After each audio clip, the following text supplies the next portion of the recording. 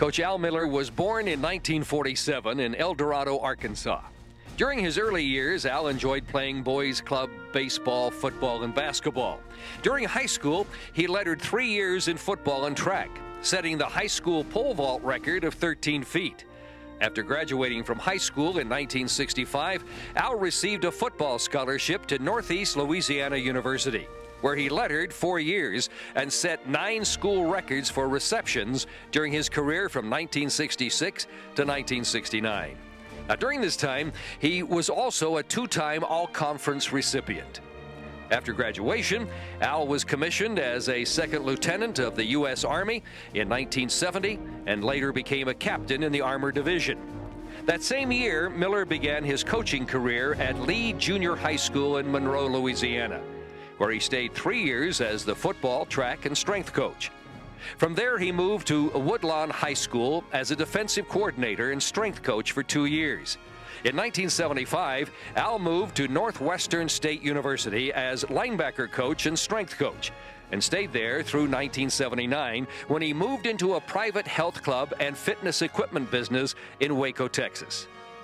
That same year, Coach Miller took his first full-time strength and conditioning coaching position at Mississippi State University, finishing out the 1980 season. From there, he moved to Northeast Louisiana University and then to the University of Alabama in 1982 as a strength coach under the legendary head football coach, Paul Bear Bryant. 3 years later, he took his first NFL job with the Denver Broncos.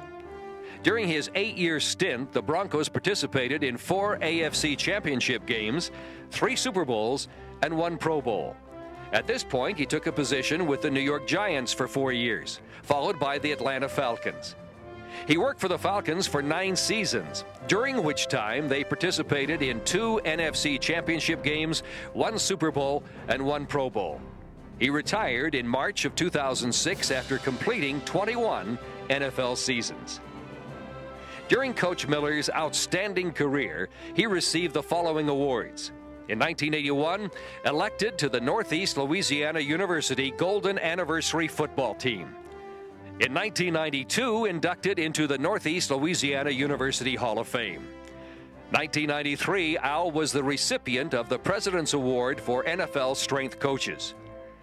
In 1998, Coach Miller received the NFL Strength Coaches Emmerich Ricka Jones Award, which is especially meaningful to him because of his coaching experience with Coach Stan Jones at the Denver Broncos. 2004, he was voted NFL Strength Coach of the Year.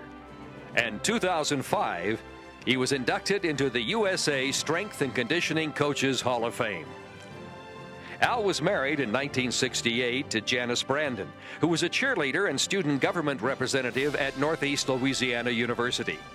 They've been married for 39 years and have 2 children, a son, Carrie Bryant Miller, who lives in New Orleans, and a daughter, Lisa Marie Clark, who lives in Buford, Georgia.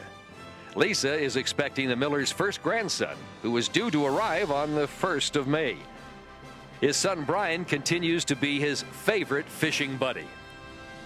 Of his involvement in strength conditioning and training as both an athlete and a coach, Coach Al Miller has been quoted as saying, "My interest in strength training goes back to the days when I was in junior high school and began to lift weights. I became instantly hooked on how the progress I made carried over to sports. I've lifted ever since then."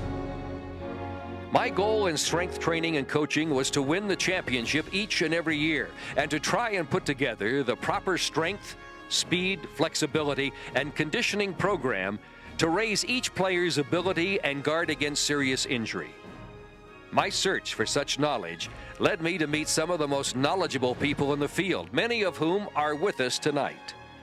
One of those people, another legend being honored this evening, Coach Al Vermeil, often refers to Al Miller as the John Wayne of strength and conditioning, the Duke.